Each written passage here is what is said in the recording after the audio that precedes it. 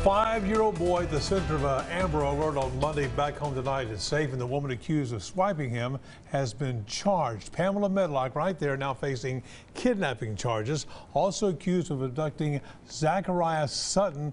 Police say the pair made stops in a Tyler Walmart and a toy store in Dallas and slept at parks on the side of the road before Medlock was nabbed.